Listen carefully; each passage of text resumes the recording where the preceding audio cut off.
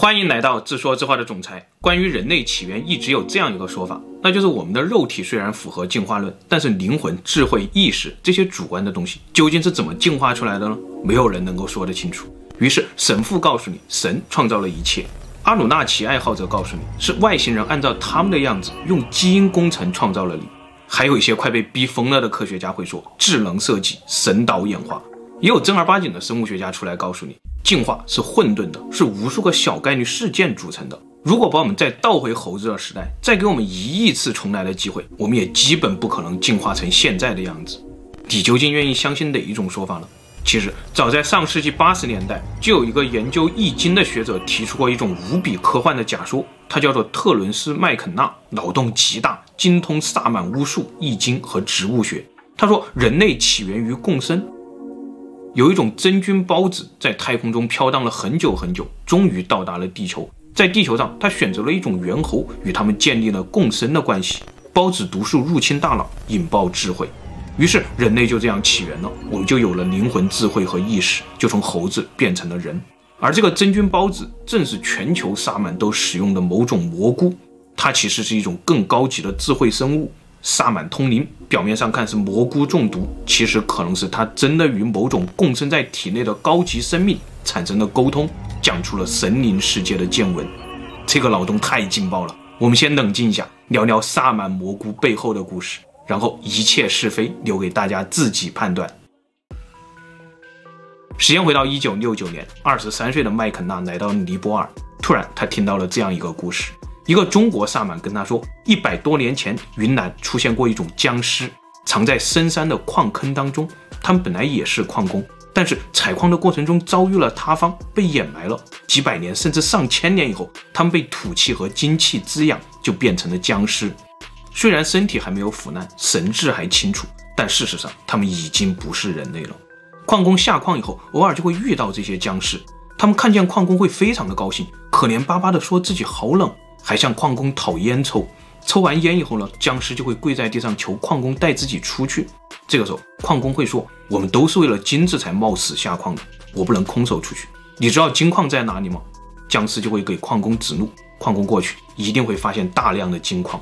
到了要出去的时候，矿工会跟僵尸说，我先出去，然后放篮子下来，再把你拉出去。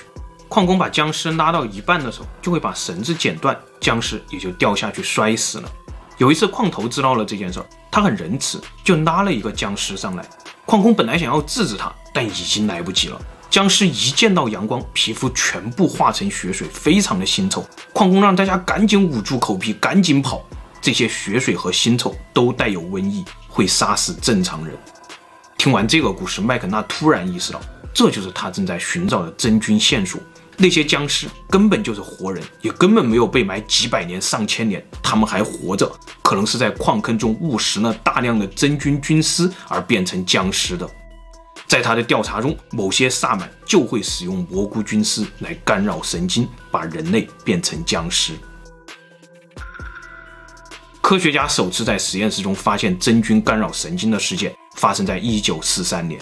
瑞士山德士实验室，一个叫做霍夫曼的年轻人打开了一瓶尘封5年的提取物，编号25。这是一种真菌提取物，5年前霍夫曼亲手合成了它。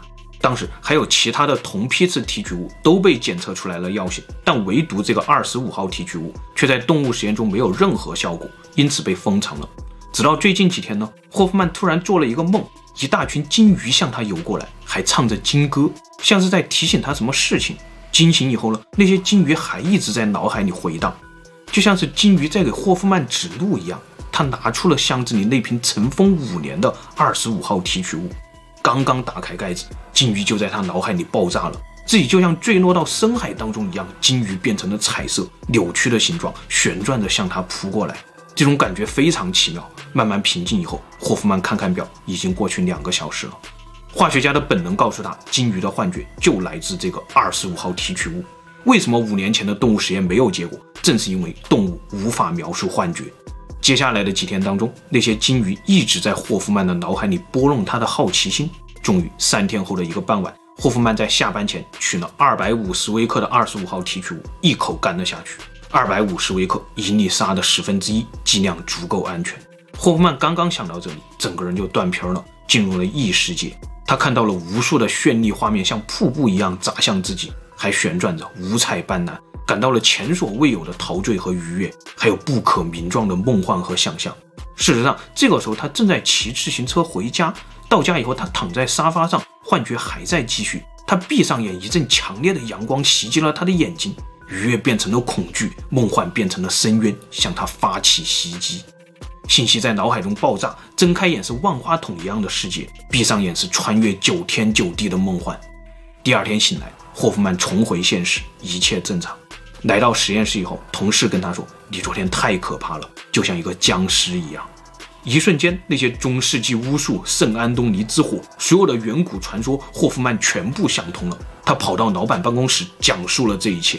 老板一脸不屑：“250微克，是你小子称错了吧？”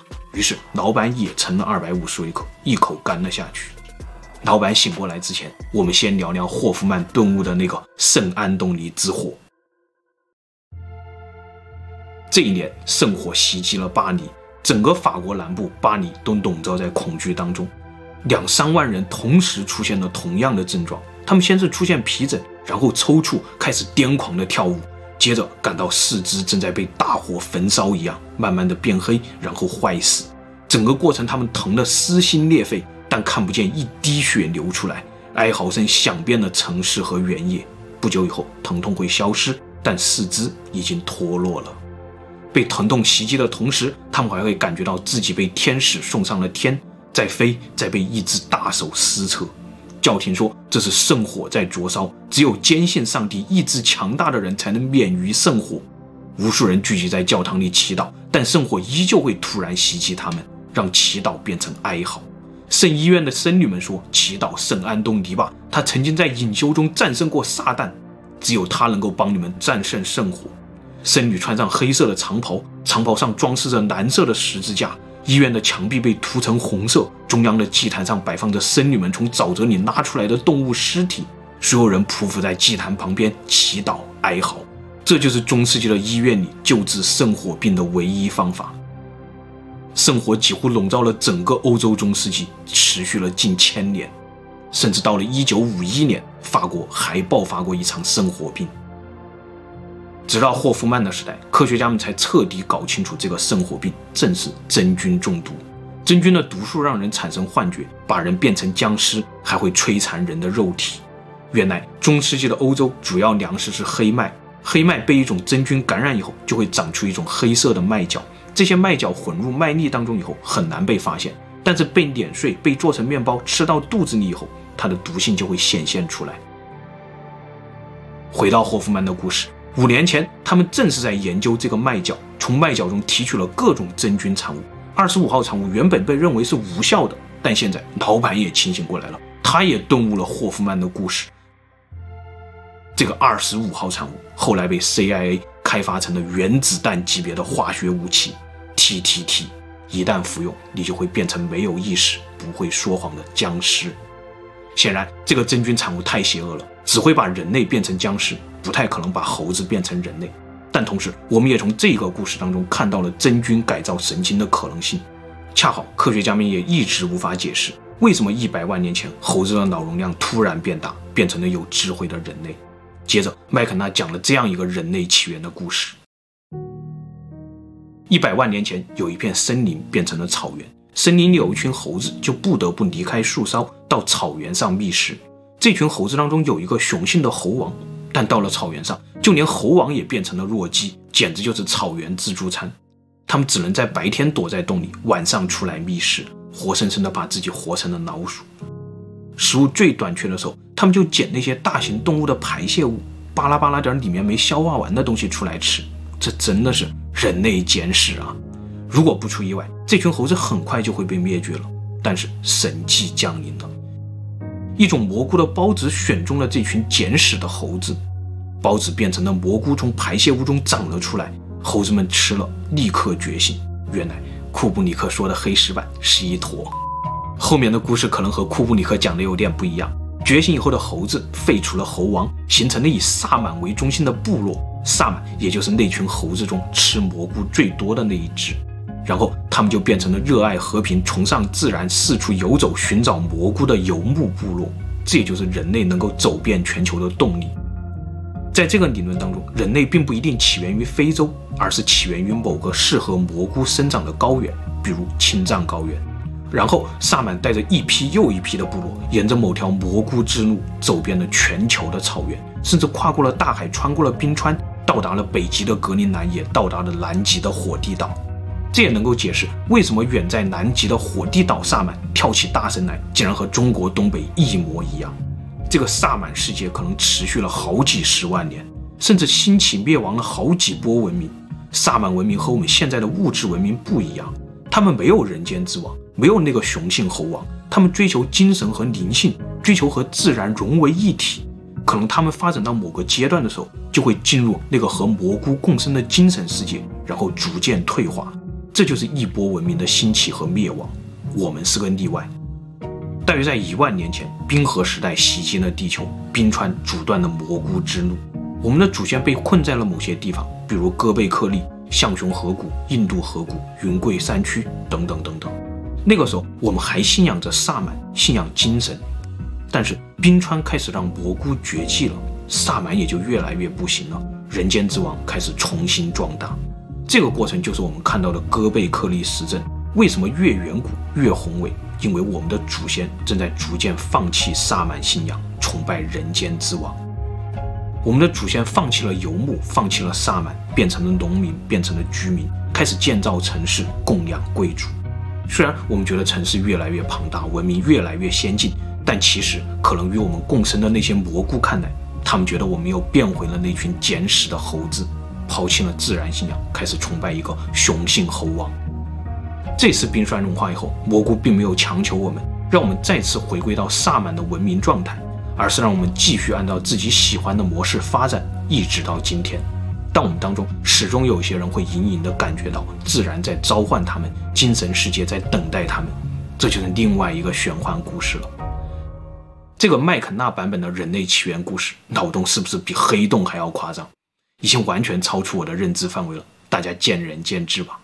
如果麦肯纳的假说要成立，那么还有一个关键点，就是蘑菇孢子必须能穿越星际。事实真的是这样吗？1997年，宇航员大卫在和平号空间站上发现了一个让人不安的东西。他打开了一块很少使用的控制面板，面板背后有一团失重的冷凝水悬浮在空中，像一个保龄球那么大。最可怕的是，这团死水竟然是黏糊糊的，当中还有很多小斑点悬浮着。很显然，这团死水当中有微生物在生长。大卫将这些微生物采样以后拿回地球培养，原来这是真菌，是蘑菇。那空间站的真菌孢子究竟来源于哪里了？是宇航员从地球上带过去了吗？还是从太空中来的呢？至今这都是一桩悬案。在这个事件以前，科学家们普遍认为太空中不存在孢子，孢子也不太可能在太空中存活。但是整个90年代，和平号空间站都一直被很多未知故障所困扰，直到这次发现真菌孢子以后，科学家们才恍然大悟，原来都是真菌在捣鬼。和平号的一块舷窗玻璃甚至都被真菌的菌丝挤裂了，太框架的密封圈也被真菌侵蚀。到了2001年，和平号退役的时候，科学家已经从上面收集到了140种真菌。现在大型的蘑菇养殖场里面都是把纯种的蘑菇孢子放在液氮中储存，这几乎和绝对零度的外太空一样的冷。同时，科学家们还发现某些真菌孢子的外壳当中有能吸收紫外光的结构。为什么需要这种诡异的结构呢？真菌也可以光合作用吗？显然研究以后，科学家们都不敢相信自己的脑洞，这个结构竟然能起到太阳风帆的作用。目前这个说法正在论证当中，还没有最终的结论。但是 NASA 已经在去年1月份明确地说了，未来的火星城市很可能是用真菌菌丝作为基础材料，用 3D 打印技术打印出来的。因为只需要一颗能够适应火星环境的孢子，它就可以在火星上无限繁殖，改造火星。回到麦肯纳的假说，也许上一波人类已经灭绝，我们就是我们，我们注定不会去追求精神和灵性，这是与我们共生的蘑菇早就已经安排好的。我们还有更重要的任务，比如发展科技飞出地球，把他们的孢子再次撒到另一个星球，或者再去外太空发现一颗新的蘑菇，进化到下一个阶段。好了，今天的故事就分享到这里，谢谢大家。最后夫人说，我相信你这篇稿子一定是体内的蘑菇帮你写的，太玄幻了。